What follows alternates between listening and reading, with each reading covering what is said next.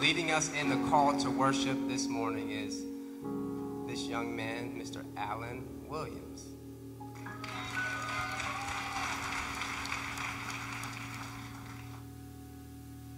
I was glad when they said unto me, let us come into the house of the Lord. Songs 1:22 and 1.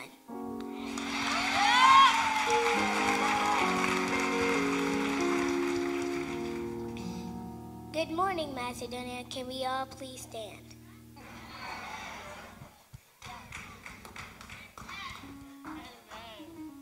Let us look unto the Lord. Dear Heavenly God, we pray that you just bind all the spirits in here, God. Make it one of your spirits. Make it one of yours, God. We're just praying that you just take all the negative take all the negative thoughts that are in people's heads. Take them away, God.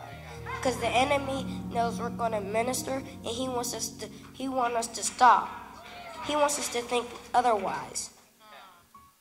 We're not performing, we're ministering because we're in your house. And we need to acknowledge that because you are a great God. You are the one that can turn water into wine, God. You're the one that can heal the blind, God. Yeah. We're just praying that you just set some miracles in here, God. Make some miracles in here, God.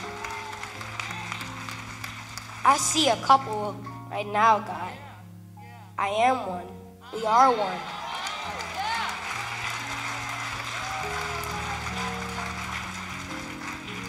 Jesus, we love you. We praise you. In Jesus' name, amen.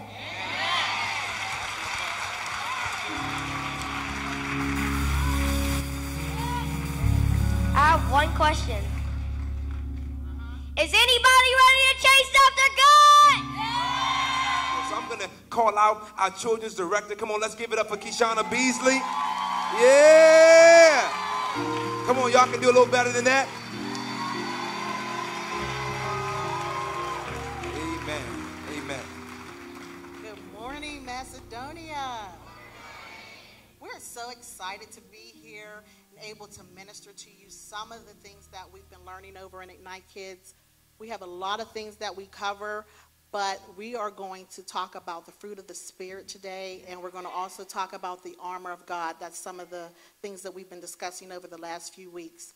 And we learn in a lot of different ways in Ignite Kids. Sometimes we do active learning, sometimes we do meaningful learning, and then sometimes we do rote learning, which means just memorization. And we do that because we recognize Psalms 119 and 11 says, thy word I hid in my heart that I might not sin against thee. And so we're requiring them to know the word. We have to start to recite it so that it becomes just everyday language, so that when they come up against battles or they're facing trials and temptations, they have the word down in their heart. Amen. And so I'm going to see if some of our leaders can come down. And then I'm going to check in with some of the rest of the children. So what we're going to do is we're going to do some of our memory verses that we have learned, and then some of the other children are going to do some representation of some of the things that we talked about. Amen. Okay, so I'm just going to check in with them because, you know, they're over here and it's a lot of people. So I'm going to check in and make sure they're ready. So Ignite Kids, we are going to do our memory verse about the fruit of the Spirit. Do you all think you can help me with that? Yeah! Okay, good check-in. All right, so on the count of 3, can you all give us the memory verse for the fruit of the Spirit on the count of 3? All right, 1, 2, 3. But the fruit of the Spirit is love, joy, peace, patience, kindness, goodness, faithfulness, gentleness, and self-control. All right. Awesome. Awesome. And where can we find that?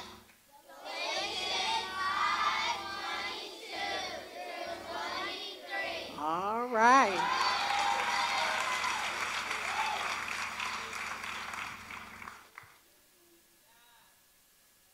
Good Good morning, Macedonia. We are Ignite Kids, and we have been learning about the battle or fight that we will face as Christians. And we know that with any battle, it is important to know your enemy. Battle strategy number 1. Know your enemy. The devil. This is important because many times when we are going through things, we are tempted to fight each other instead of recognizing our true enemy. This is the scheme of the devil. Battle strategy number 2. Know how to fight. Put on the Whole armor of God so that you may be able to stand against the schemes of the devil.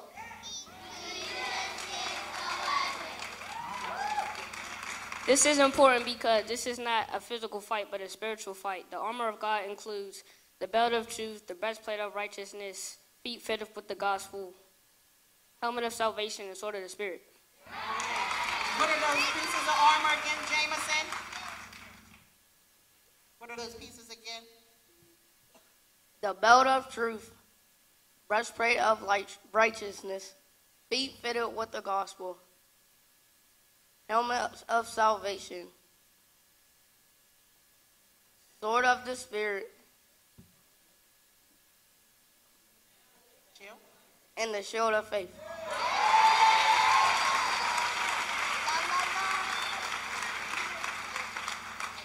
The first piece of armor we are to put on is the belt of truth, the truth about who God is. Just like a natural belt is placed at the center of our body, our belt of truth must center everything we say and do. And just like our natural belt keeps our clothes from falling and getting us tripped up. The belt of truth helps us to not get tripped up in the schemes of the devils, but to use God's truth to guide us.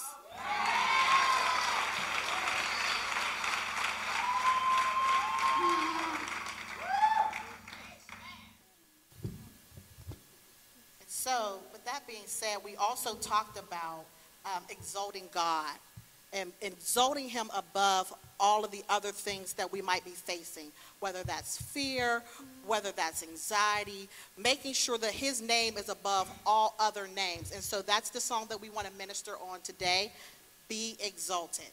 Amen?